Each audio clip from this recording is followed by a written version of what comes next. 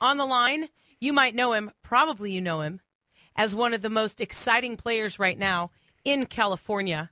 He's designated hitter and a first baseman for the LA Angels, CJ Cron on the CJ Silas Show. This might be, besides CJ Wilson, the only other time I've ever had a CJ on my show. It's kind of crazy. I love it. Yeah, it is.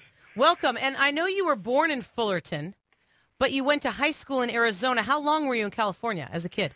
Not long. I think it was about 5 years, and my family decided to move to AZ to be my dad was doing spring training out there, so it made sense, and cheap land back then, so I wasn't here long, but I have a lot of family out here still, so it's good. So getting drafted by the Angels and now being a member for your second season with the LA Angels, how important is that and cool to be around your family all the time? It's cool. I mean, I know last year I was up and down a little bit, so I was actually living out of the hotel here, and just being able to get a home-cooked meal from my Aunt Carol and doing some laundry at her place was always good. And so just having those little outlets, it made everything a lot smoother for sure.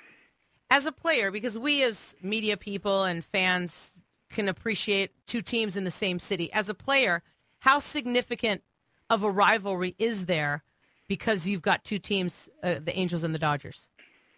I mean, it's definitely a rivalry. I mean, the stadium was as loud as it's been all year, the last 3 games.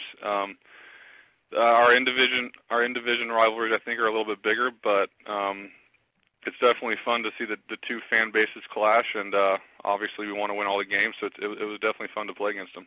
CJ Cron on the CJ Silas Show. For me as a Dodger fan, truthfully, when the Angels came around, the rivalry with the team in San Francisco, and by the way, I don't even say that word on my show because it's kind of a cuss word. So the orange and black team is such a big rivalry for the Dodgers that the Angels aren't so bad, especially since they're in the American League and the Dodgers are in their National League. But I think fans get really pumped up about it, just like, say, the Yankees and the Mets in New York. There's still something there. I was just curious what the players thought about it.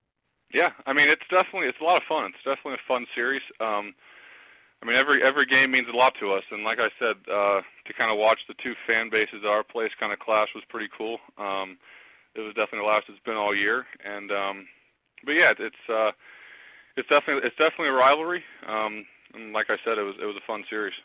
You haven't spent a ton of time in the minors, and there are guys that play in college and then spend maybe 4, 5, 6, 8, 10 years in the minors hoping to get to the bigs. So you didn't spend as much time as others do.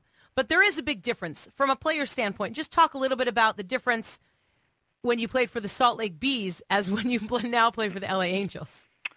I mean, it's a huge difference. It's really uncomparable.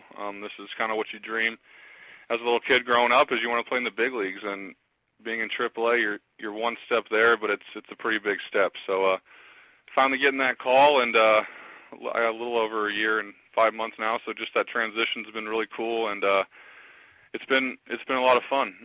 It's definitely a grind down there. I think you have 2 off days a month at best. So you're playing baseball, you're doing what you love to do, and when you get up here, it's kind of all the hard work paid off, and you're just trying to keep getting better.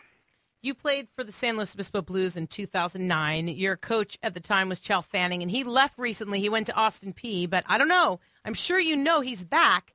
He's now the pitching coach for the Cal Poly Mustangs. How much contact do you have with not just Chal Fanning, but other coaches in your life?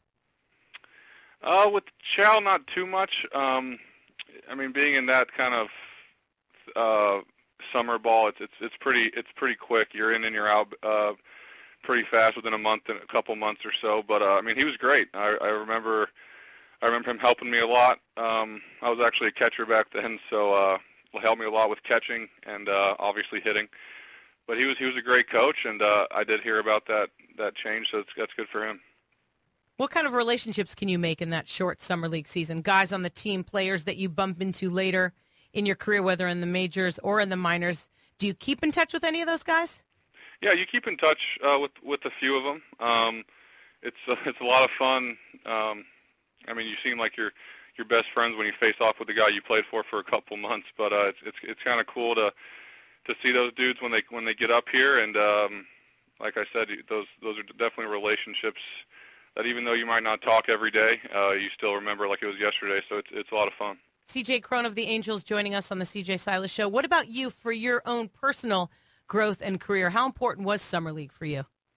They're huge. I mean, it's good competition in that California league. So I remember that was after my freshman year of college. So getting that first collegiate experience under my belt, and then quickly playing in that league, it was definitely tough, and it was a lot of fun. And those are the kind of seasons that you get a lot better from. So it was good.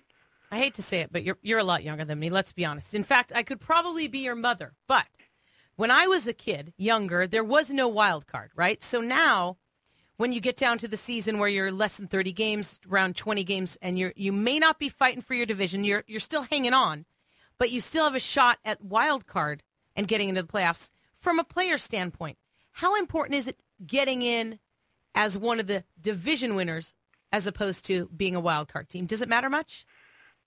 It matters a little bit. I mean, your goal coming out of spring training is definitely to win the division. But at the same time, I mean, if you look at last year, both wild cards team made the World Series, so it's definitely